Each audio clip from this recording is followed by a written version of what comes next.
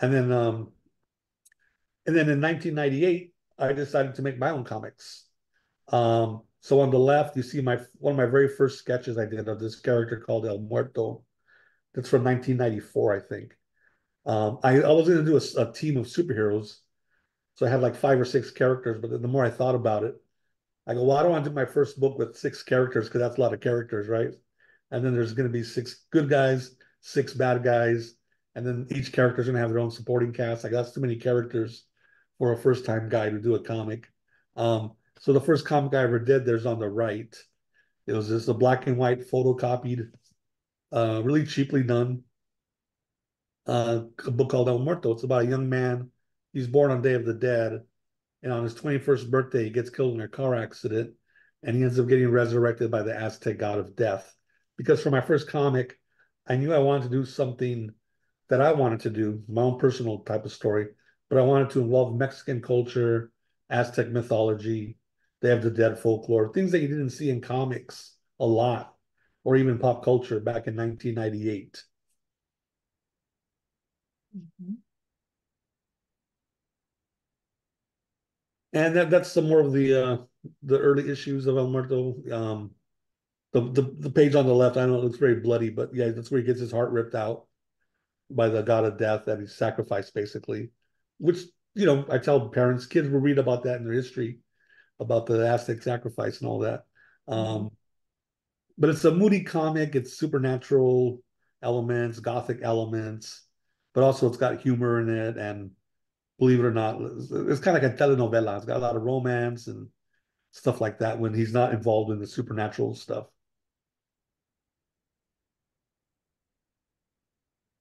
Just more images of the character, the costume. I wanted to give him something that would look very iconic, also very Mexican. So I figured a mariachi suit would be really simple for people to look at and identify.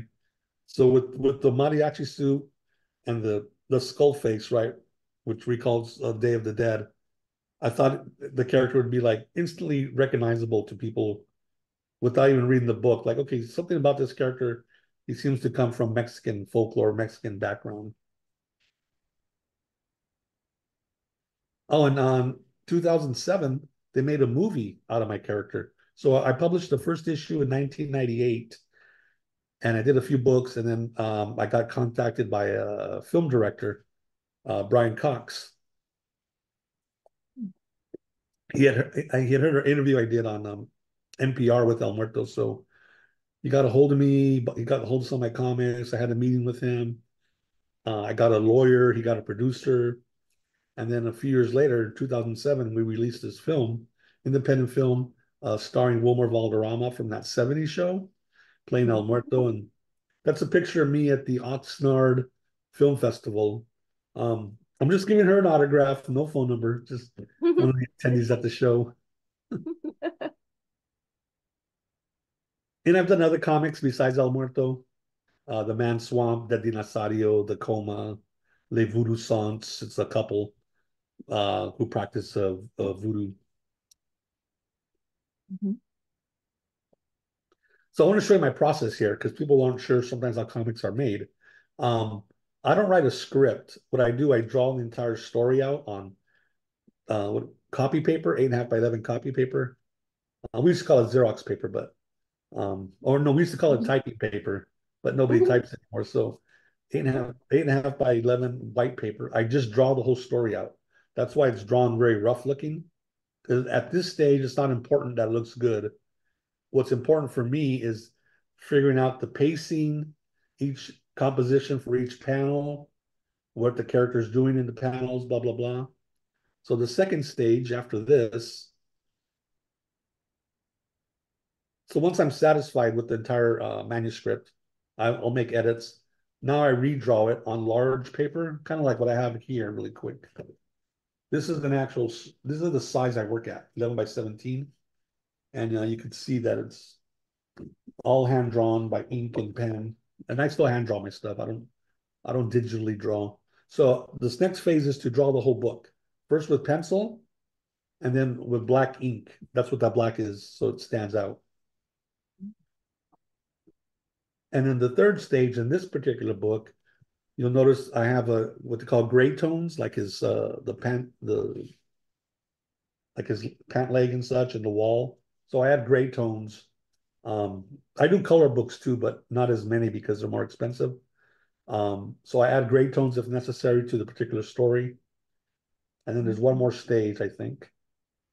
Mhm. The lettering stage, right? So that's where I do the writing. And I do that by computer. Because when I drew it out, I was already imagining what's going to be said, more or less. But at this stage is where I do the actual writing. I write it, I edit it, I refine it, make sure the dialogue flows and all that. And those are the four basic steps to do my comics. And I think that's the end of the slide. So you can put me on full screen if you'd like. Oh, all right. Very good. Very interesting. Yeah, I yeah, love, thank you. yeah. Appreciate it. Mhm. And I also teach comics. I teach comic book workshops at schools. I work for like nonprofit organizations, and I've been doing that about 20 years.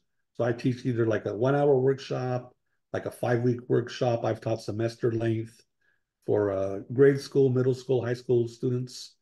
I've done some college lectures and such. Um, but the thing about comics, as far as teaching, we're all teachers here. The way I approach it is it's just storytelling, right? Every kid, believe it or not, no matter how shy they are or how cool they are, too cool for school, they all want to Mhm. tell their stories somehow. Some do it through sports, but most of them do it with some type of art. They want to dance, they want to play guitar, they want to write, they want to draw. Some of them want to combine the drawing and the writing with comics. That's what comics is, right? No matter what the subject matter is, whatever, it's um, it's just words and pictures, right? So this, even the panels without dialogue, the student is reading what's going on. You know, Mhm. um, the car's approaching the building, and then they read some dialogue, da da da. So what I'm so grateful for as a comic fan and creator is like the movies are great. It's great that there's all these big giant movies and making billions of dollars and TV shows and all that. But the real victory for comics is this, that you educators are using comics as curriculum, as a bridge to literacy. And that's been going on for a very long time, but it's never been more prevalent than now. I mean, just I'm speaking to you guys, and Araceli designed this meeting over comics. Comics are taught in universities. Like I said, I've taught them in classes. So because people figured out that comics is a bridge to literacy, but it's also a form of expression. And I've taught classes where I'm always surprised what the kids are drawing. Little kids, not even anything profound, but just the fact that they have this idea for the story of these two strawberries, right? That become little characters and they go about some little episode. To me, that's still amazing to see a kid make a comic, because that's a lot of work, drawing it and then Mhm. writing and pulling it all together. So Mhm. anytime that I'm able to, facilitate a class where kids are learning comics, I'm all for that, right? And I'm sure you guys as instructors are always looking for ways to get your students to engage and really to express themselves. Because again, ultimately, that's all comics is. It's self-expression like any other art form. So most kids like to draw. There is a certain age, like those of you who work with younger kids, grade school, like they all draw for the most part. And then at some point, I don't know what the exact age is, some of them start realizing they tell themselves that, oh, I can't draw as good as her, or I don't feel it's looking right. So they kind of get away from drawing because they don't want to expose themselves. Whereas the rest of us dorks, we don't know any better. So like we just keep drawing through middle school, high school, college, and beyond, make a career out of it maybe. So I think you'll find that, if you come out with some type of program like the zines you're going to be looking at, or mini comics, whatever, even stick figures, kids will like to tell stories if they can, because they got these ideas in their head about, and like I said, it's not even anything profound. It's just a story of two or three characters engaging in some silly little thing. That's all important to facilitate. So I'm glad you guys are all looking at that as part of your, curriculum and outreach to students. Okay. If anybody has any questions, I can take a few questions before I do my next little thing here. I think I've got my timer here. I got a few more minutes. Yes, and I actually wanted to also just, do a little introduction here to Dr. Cunningham, or, director. I'm so happy to have you here also, always supporting, what we do as TOSAs and as teachers, really. We're always looking for something new. We know our students, sometimes, we need to get motivated to motivate them. And when we hear about something new or something that, we knew existed there and we can use in our classroom, I know I still get excited about trying something new. I was just sharing how to do a comic book using a program that we have called Book Creator to my ELD class. Those seventh graders, this little girl just lit up with the idea that she can create her own book and publish her own book. And I just loved it. I was just feeding off her energy. I also wanted to introduce our ethnic studies coordinator, Ron, who's here with us. And I'm hoping that he's also interested in maybe working together with you and then, bringing more of these kind of workshops for next year as we wrap up this year. But yes, let's see if anybody here has a question. And I'm going to actually go back to our hair deck as you all think about a possible question you might have. And I'm going to move the slides over. One And let me last thing, go. really, really quick, while they're thinking of a question. I'm also the co-founder of the Latino Comics Expo. It's the country's first comic convention dedicated to just spotlighting Latino creators. We started it back in 2011, me and my friend Ricardo Padilla. By the way, I just learned this morning, his daughter called me. He passed away on last Oh, night, which is, yeah, very oh, terrible news. But I bring up the expo just to let you guys know that, yeah, I created this platform where we bring in artists, creators to display their work. We usually mhm. hold it at MOLA in Long Beach, the Oh, Museum nice. of American Yes, Art. So yes. we're planning on doing it in November. We'll see right now though, how the family feels about that. But yeah, I'm always about giving the creators a platform and also giving the students a voice to make do their comics. All right. Well, let me see if anybody here has a question. So you're invited to ask questions or maybe even think about, can you see yourself having students do comic books or graphic books in your content, in your grade level? Think about maybe something that you're working on right now, right? A unit. How can they use a platform like this, or maybe even in the future? So a couple ways to share. You can go to our Pear Deck and put it on this slide. You can add your response on chat, or even better, how about you unmute, even better, unmute, and you can even turn on a camera and, ask Javier a question. So I'm going to pause right there. Let's see if anybody has a question. I just want to say thank you, Javier, for being here with us. It's really exciting to see writing being done in a creative way, unique styles, and giving students the opportunity to invent and innovate and create. And we know from the research that the biggest thing that companies are looking for, the number one thing, is creativity. And thank you to Araceli for bringing, we know, I've seen some of the zines she's shared over the past, I think, year now or so. Yeah. And so to have you here bringing, expertise to different ways that we can help students with voice, choice, and agency to create, and like you talked about, the connections. And then also with Ron here too, this is a lot of bringing in ethnic studies too, to writing and literacy across content. So thank you so much for being with us. Thank you. You're very welcome.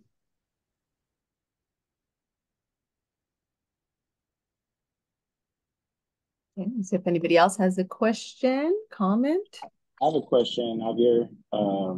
Wonderful to see you. Thanks for joining us. Thank you, Araceli, for organizing this event. My friend Johnny Parker speaks very highly of you. Johnny Parker, the second comic book creator, said many wonderful things about you, Javier.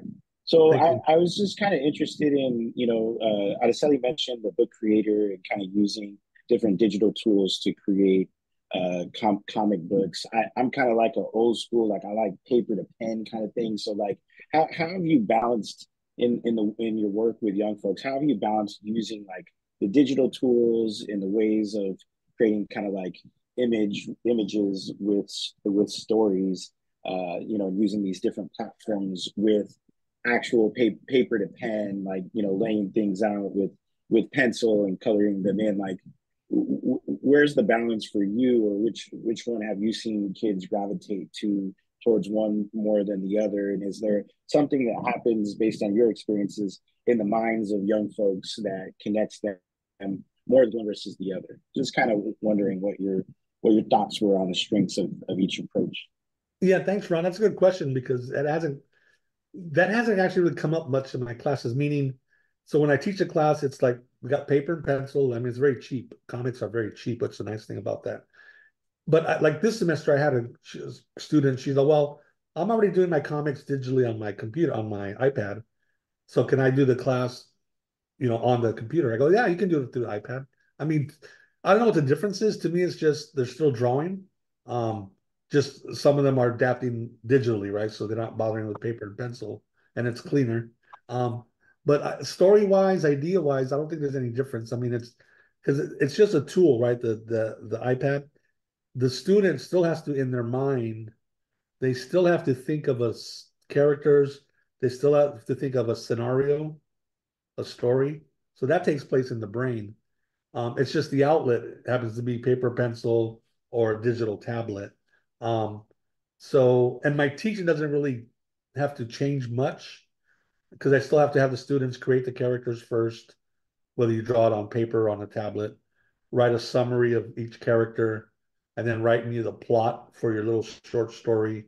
So it's a good question, Ron, because like I said, it's not something that has caused me any need to adjust my teaching really. Um, just in my observation, like, okay, they're drawing digitally or they're drawing on paper. But the thing is to get them to think of their story and create whatever comfort level they have, but it's digital or paper. Very good, very good. All right. Anybody else? Any other questions? You mind if I jump in? I have a question. Go for it. Um, I'm guess like I'm curious about like your design process in terms of like these comics. Is it like as you write, ideas come, or is it do you already have the idea in your head and then you're just like putting the work in of drawing it out? Yeah. For me, it, I'm I'm primarily a visual thinker, so I think of the character in my head. Like one day, a year ago, a couple of years ago, I was asleep and I must have been thinking or dreaming or whatever subconsciously of a character. I went to sleep thinking about this new character I wanted to make up, and I went to sleep. And then, like at 3 in the morning, I just woke up. Like, okay, I know what he looks like. So I went over to my desk, turned the light on, and then I drew him out because it was in my head already what he looked like. I drew him out for about an hour, and I went back to sleep because it was like 4 in the morning. Um, so even my story, even like a storyline, I think of in my head. Like maybe it's bad, but I don't write notes. I don't have story notes. I just think of a concept for weeks or months in my head, and then I draw it out on the white paper. Okay, character wakes up in the house, and next panel they're making coffee, and then third panel a meteor hits the house, whatever it is. Fourth panel they get super, you know what I mean? So that's how I work, but that's not the only way to work. I mean, some people actually write notes. Hey, here's my idea for Meteor Girl. One day she was hit by a meteor, blah, blah, blah, blah, blah. They need to write it out, which is fine. And then they'll design the characters visually, what she looks like and all that. So there is no one way to do comics. And then as a teacher, it's that your students don't, there is no one way to do anything really for the most part. And the thing about what I love about comics when I'm talking to kids is there's no right or wrong answer. See, when you're doing math, you have to follow the rules. 1 + 1 always equals 2. And chemistry, this chemical and that chemical make this chemical. With art, it's different, especially drawing comics. There's no rule of how many panels per page, how big the panels have to be, what shape they have to be. All you got to do is tell your story, and it's got to be readable to the reader, or it should be, unless you're like David Lynch, you don't care, and that's fine too. If you want to make it very esoteric, don't be surprised if you lose the audience. David Lynch, I don't think, is surprised about that. But you're telling a story that someone's going to read. So that's one thing I try have the students be aware of. Okay, thank you. Sure, thank you. Very good. Anyone else? And looks like I lost camera here, but that's okay. Anybody else? Any final questions? And I'm going to go ahead and share the screen. And again, if anybody has a question, just so that you can see, I had 2 responses here.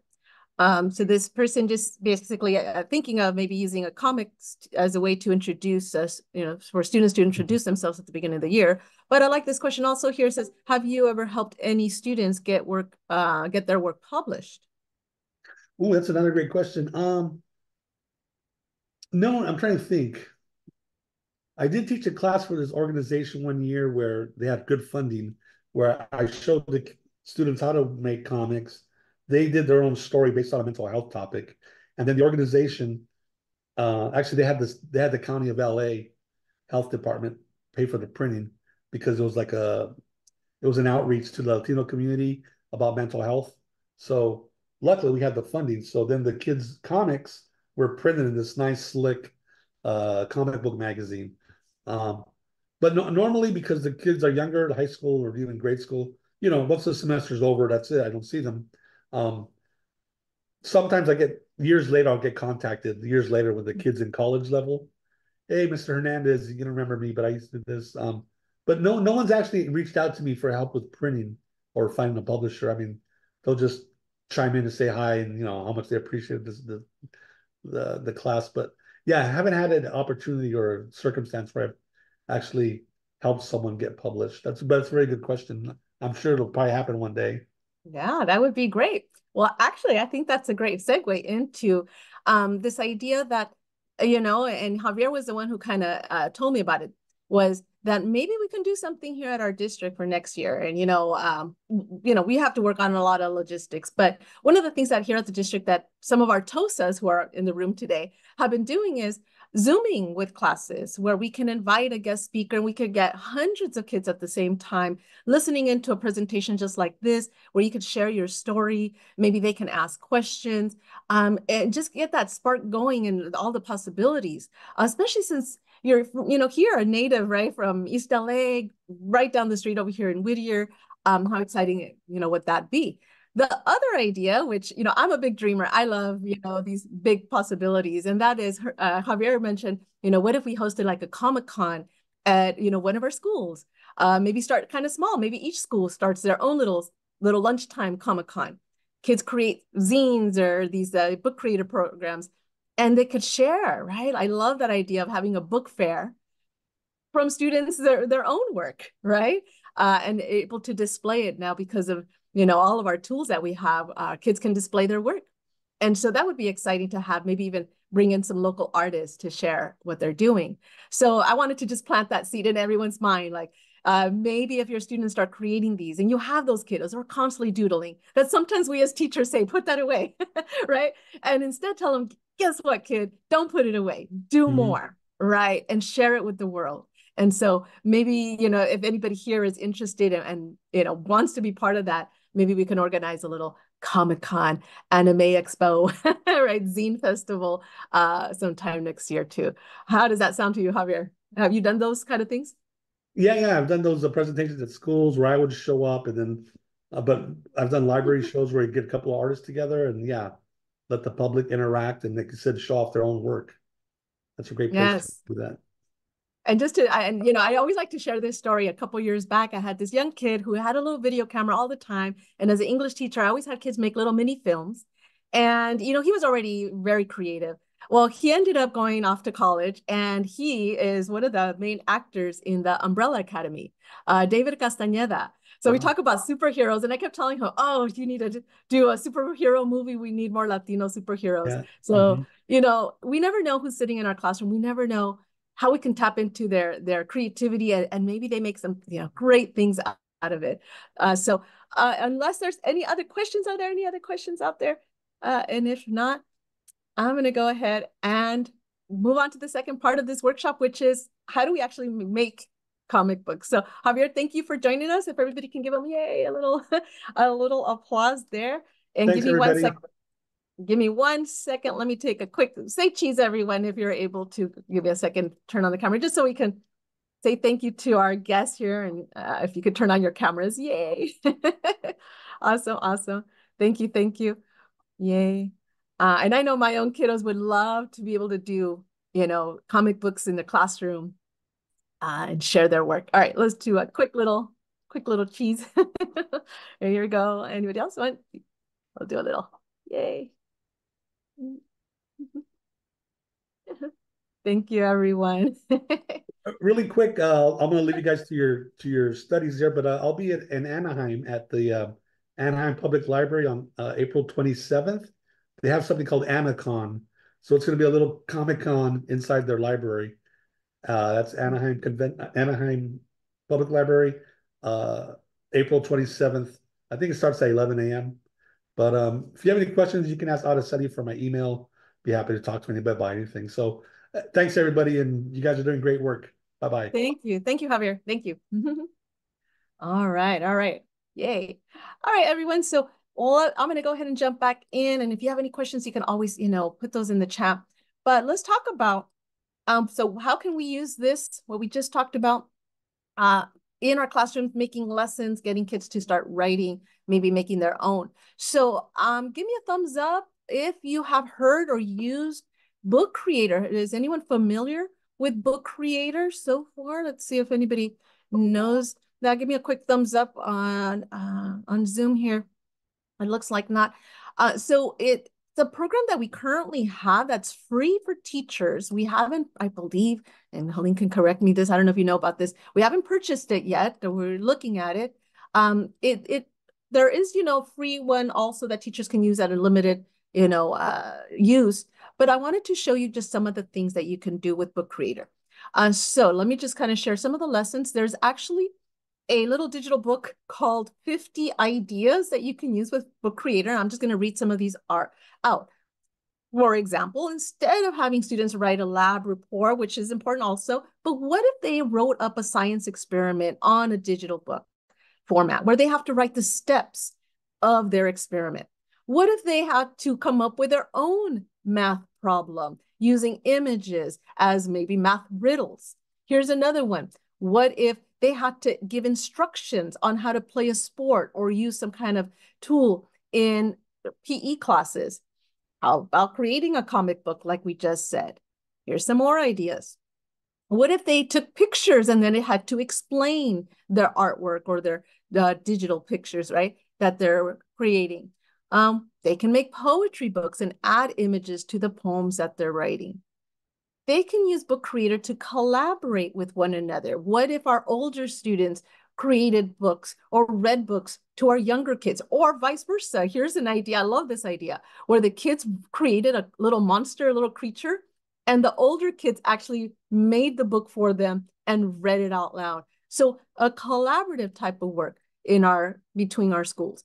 Or how about going global? We talk about NPDL, right? And breaking down maybe the four walls of our classroom, right? How about collaborating with students from other parts of our city, our state, right? National, and kind of coming up with different topics and writing a book. There's actually ways to create an anthology of stories within your classroom. So let me show you here. I'm going to just talk you through the different aspects here, but I'm actually going to jump onto Book Creator. So you can find Book Creator on ClassLink right now, and so can your students. So you're going to click on that icon, and I'm going to walk you through first the Discover templates, then where you can find some support, where you can actually become certified and get your free account, right? So that's kind of cool. It's a 2-hour little module, if you will. And then how you can start creating your own libraries. Please stop me along the way if you have any questions, right? And I will answer them. All right, so I'm going to go over to, so if I go to ClassLink, there it is, Book Creator, all right? And so here is my Book Creator account. So right now, all teachers, HLP USD, have an account, have a premium account. So this is where I'm at. I'm going to click on these little 3 lines here, and this is kind of like that home page, all right? Now, as you can see here, this is the library I've kind of been building. I'm going to start here with Discover. So if I go to Discover, I want to show you all the templates that already exist. So here I can scroll down. I could go based on different subjects. I could go by grades, and I could show students some samples. And I'm just going to go here to literacy and just show you again some of the things that you can do that students can create, or you can do for them to read, right? You can also have them just read. I just love this one. Here's a middle school one. And I really like this dinosaur one. So this is what the product would look like. So once the students have created, and again, this is created by a student, okay? So they get to choose the pictures, the layout, the cover. I love the fact that it turns the page this way, really cool. Take a look, notice that it has a read to me feature. So the program will, again, they can hear their book being read to them. So the student created all of these, right? Just went on some Google searches. They can embed video, right? They can embed information. So, I know sometimes we have students do Google slide presentations. What about if they did something like this to give their information? I love this where they actually have a little how to draw a dinosaur, right? How they can use different labelings. So, again, think about those kids that can go down a rabbit hole of certain topics, whether it's skateboarding or, a football team that they love. They can create a book about that. Think about that kid that doesn't want to participate sometimes, seems a bit, unengaged. This could be a way to get them there. Here's another one. I'm going to do literacy, and I'm going to go to our high schoolers. How can we get high schoolers? I really loved one here, and that was, let's see, AP Euro. So notice how many, times this book has been read. So the kids get, little accolades there. They can see how much they get viewership. So this student here created a yearbook about the history that they're learning. So this is and I'm just going to flip through some of these pages. And I thought, talk about creativity, right? Using their knowledge. What a great way to assess their learning in a different way. And I don't know, you can just kind of keep going through it. I think this one, I got a kick out of this one. Homecoming game, musical, and I know it's a little dark, but prom, a time so fun you will lose your head. OMG, right? Again, those for the history buffs out there, right? And so forth. So again, getting our students to think differently, get them back engaged into some of this work. All right, so that's the Discover. Any questions so far? All right, I'm gonna keep going. The next template I'm gonna show you here, the next little area is this one. This is the Learn. Take a look. If you have any questions, you can always go to this page and it'll show you how to get started. Some of them have little videos. Some of them as short as 45 seconds just to go over how to manage this program. And I'm going to go to the last one, certification. If you listen to, notice how they're little short mini, right? Little videos totaling up to 2 hours, you actually can become a author, right? A certified instructor for this program, which is pretty cool because you could put that on your resume, right? And so you can do that. All right, I'm going to go here. This is my library. Notice how, and again, I invite you to play along as, it's there. And if I think on my Pear Deck here, the link is there if you're interested in going to that link. I think I have it here, actually. Let me go back.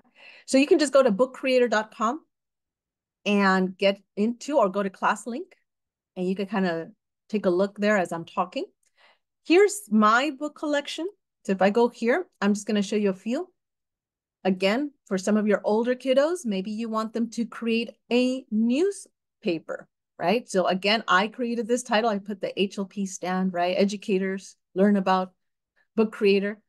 Again, and I can record my voice. So think about how powerful this would be for especially your English learners, your ELD students who want to practice that language, right? You can have them read things to us. So students, and notice how beautiful this looks, very professional looking. So that might be a project. They can do a yearbook. I love just the beautiful images that students can choose from. So they can tell a story just by images that are already part of this program. So this is the book I showed that student the other day, and her eyes just lit up with the idea of coming up with their own story. And we also talk about students making their own comic books. So here's a comic book I made just yesterday. And all I have to do is, so here's my page. I'll show you what you'll have. Again, just quick adding images. I go here, I can add images, or I can get images from the internet or from my own, right? I put my own little dialogue bubbles. right? If I go here, right? I love, of course, the Joker, and I even put myself there. So there you go. They can make their own, right? Pictures. They can even put their own drawings. So if they had their own drawings, they could take a picture of it and they can do that. And then again, there's actually a way to embed GIFs or GIFs if you call them, right? So if I go here and if I go just plus, again, I can go to images. I can search them up here, or I can go to my own, right? I can add a new panel. So if I wanted to add, and I'm just giving a quick little preview, I can add panels here, decide how I want to make my comic book. I could then add text, thought bubbles, right? Images and so forth. If I wanted to add GIFs, I would just add an app and it tells me which apps I can add. So I can connect this to Bitmojis, take a look at everything I can add to Canva, right? So, as we know, technology is constantly changing and they're adding new things all the time. If you have a class, so here's, for example, a class that I was working with. Here's a book, a couple of books that some of the students I was working with, they created their own book. These are students who had been struggling with literacy. So I had them create their own book. They loved it. Notice how it says show invite code. So here I can put this code, let's say on Canvas or wherever you're using, and the students would now be part of this library. They would then add their book here. So you can now have a collection of your class books. All right, so that's a little bit on how to use Book Creator. There's lots of little video tutorials. Also, our tech TOSAs have been doing an awesome job of going to different schools and showing students how to do Book Creator. You're also welcome to invite me to your classroom and I can give a little workshop to your students. I love being a guest teacher and working with your kiddos. You can sit in the back and kind of just listen in and see how students interact with the program. So that's another way. I'm going to go ahead and pause there. Let's see if there's any questions about Book Creator. I'm going to go back to Pear Deck. And I'm actually going to have you kind of interact with it a little bit. And let me go here. And let me see if I can have you answer two quick questions, two ideas. How might you use Book Creator in your class for your content? I'm going to have you go ahead and type in those responses. And if you're not on Pear Deck, you can type it in on chat. And I'm going to pause for a second and let you think about that. How might you use Book Creator in your program?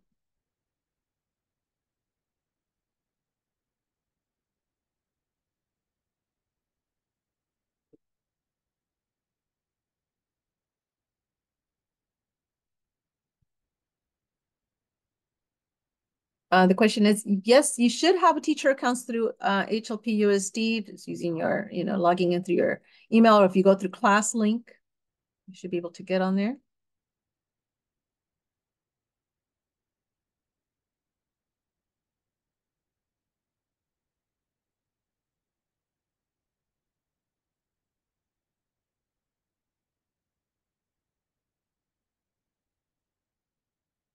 Okay, I'll let more of you answer. How might you use Book Creator in your class? In your classes, maybe two different ways. Think about some of those lessons I showed you there. Okay.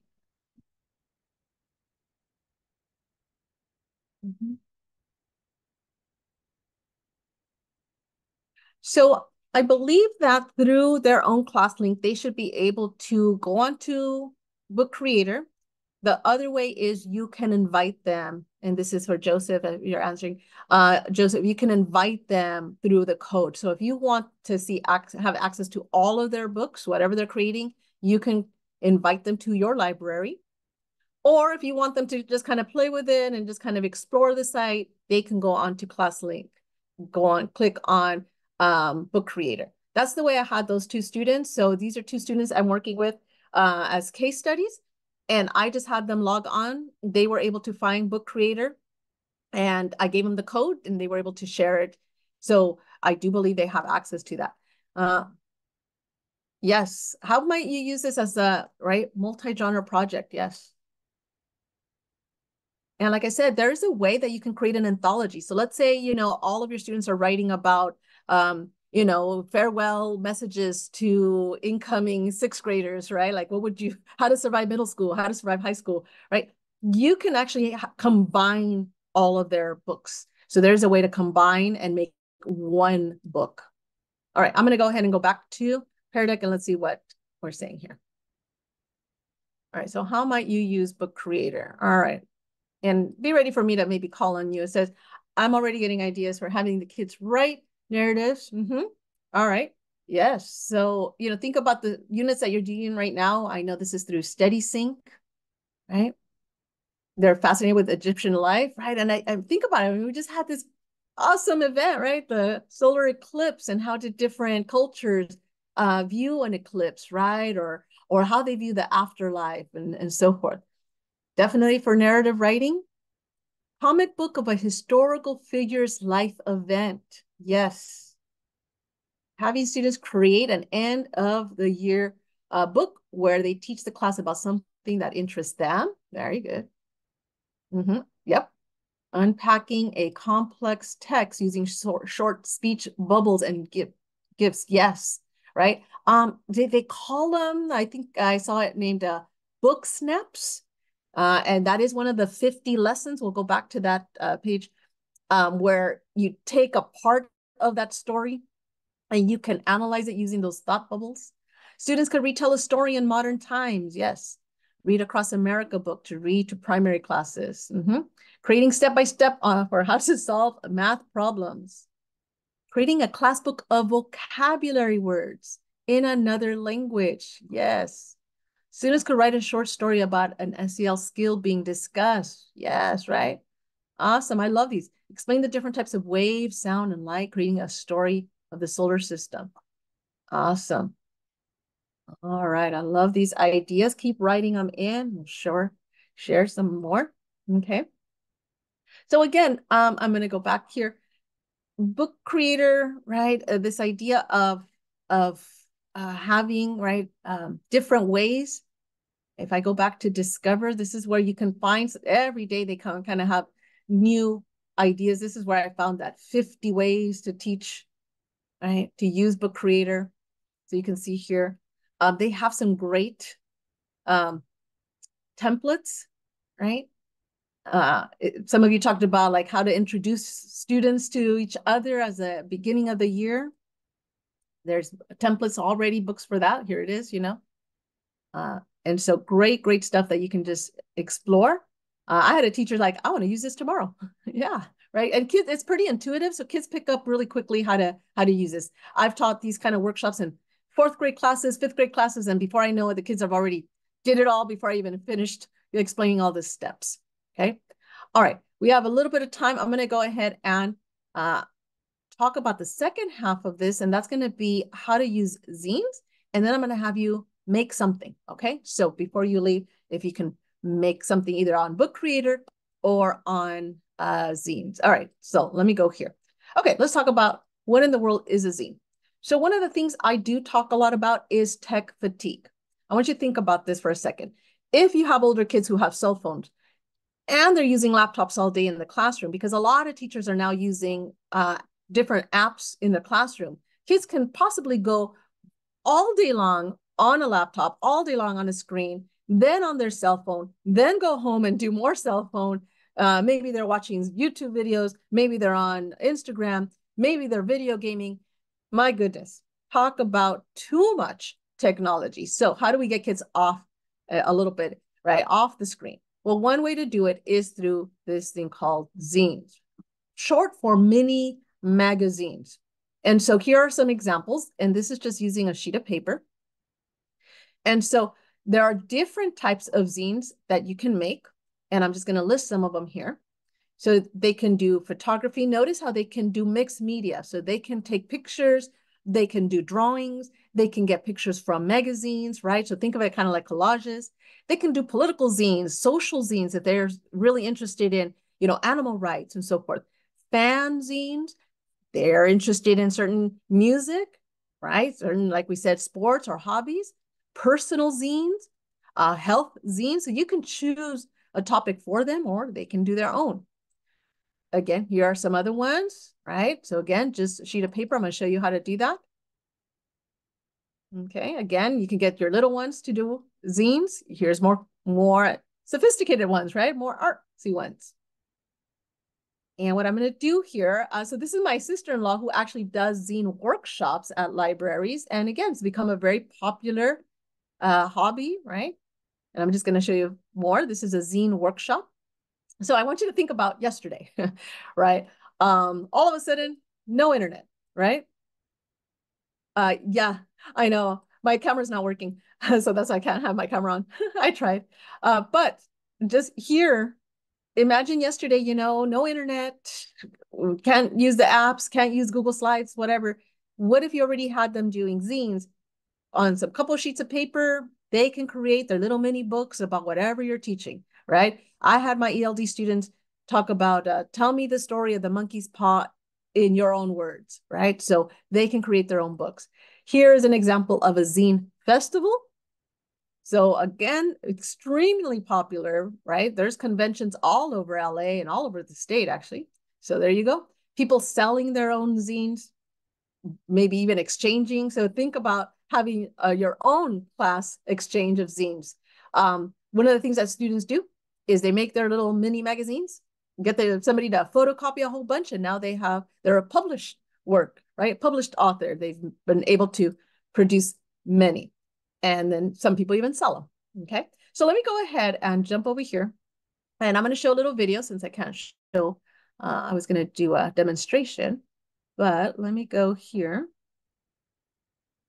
And I'm just going to walk you through how to put together a zine. So give me a second.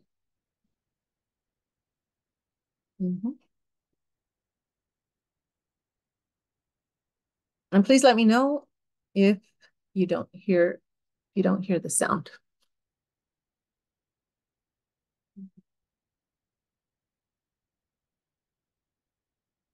Okay, give me 1 second and we are.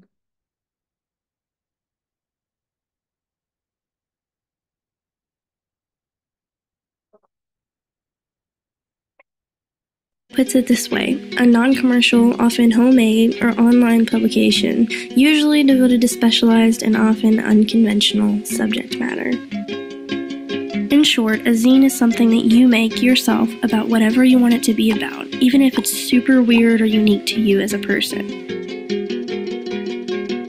People will often make zines about topics or communities that mean a lot to them, such as feminism and human rights. However, you can make a zine, for example, about something you're a fan of, referred to as a fanzine, or even a zine that's just about you and your life, called a personal zine, or perzine for short. Artists will also create zines to distribute their work, whether they're illustrators, photographers, writers, whatever you can fit into the pages of a zine goes.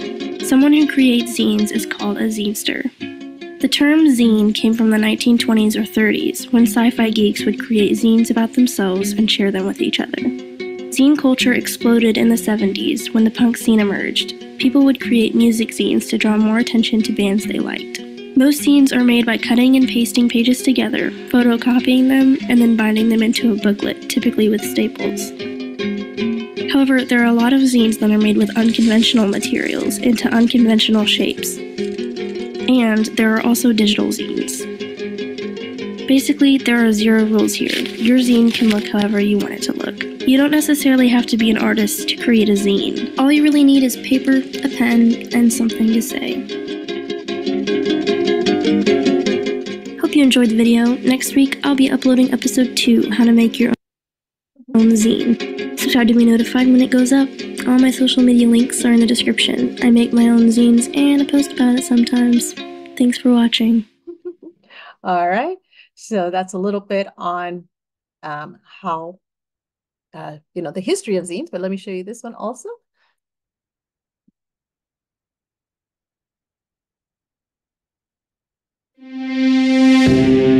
Making. It's so much fun.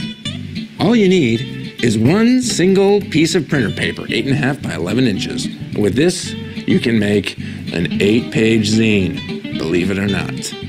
So, how you ask? It starts with folding. Fold the paper hot dog way. Open it back up. Oh, that hot dog was so good, but I'm really hungry for a hamburger now. Good thing I made a barbecue.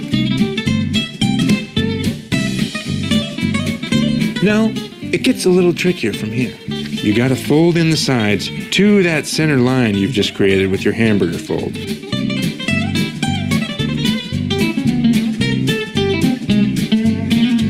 Open everything back up. And one more time with the hamburger fold. Now we're gonna take our friends, the scissors, and cut a little slit on the folded edge right to the middle. Open it back up, saying hello to our friend the hot dog one more time. Stand it up on its end and squish it together. Then fold all the pages together. And you have the skeleton of your 8-page zine. All right. I won't show all of that. All right. So that's pretty much what a one-page zine looks like. All right. A simple one-page sheet of paper, right? They can make their own little book, decorate it, come up with their own stories, and there you go. You can even have your own little zine festival there. I'm going to go ahead and give you time to think about how you can use anything we just talked about today, zines, right? And here's a class that I taught at Cedar Lane, and they were doing zines, right? All within one class period. I showed them the history, I showed them how, and then they got to it and they created their own little zines. So I'm going to go ahead and as I get your timesheets ready and also the raffle, I'd like you to take some time to answer these questions here. Okay, so this is on Pear Deck. So answer the questions there, and I'm going to go back to actually my Pear Deck and answer those questions there. Oh, and by the way, on this Google slide, I'm going to go ahead and give you this template for a Who Am I poem. This is what I used with that class at Cedar Lane. They first wrote their poem, a Who Am I poem, coming up with something from nature, an animal, a place. After they made their poem, they turned it into this I am poem, as you see here, and then we turned it into a zine. So you can, do that tomorrow if you don't have a lesson ready to go and you want to give something, maybe if you're going to be out for a sub, that would be a great little lesson to do. Okay, so let me go ahead and have you go back to Pear Deck. There's our Pear Deck. And a couple things I'd like you to do. Answer these questions, and if you get a chance, let's see if you can go on Book Creator, and I'll see if anybody wants to share. I'm going to go ahead and get the raffle ready to go, and if you have any questions, let me know. Again, as we end the year, we have 6 weeks left. Try something new, and there's all kinds. Sometimes we get app happy, I think, around here. I know I talk a lot about Sway. I talk a lot about Pear Deck, what I'm using right now. Now, of course, Book Creator. For our English learners, I love using Pear Deck with Immersive Reader. So again, kids can benefit from so many of these tools and just get them re-engaged into wanting to learn and produce. So again, there's my contact information.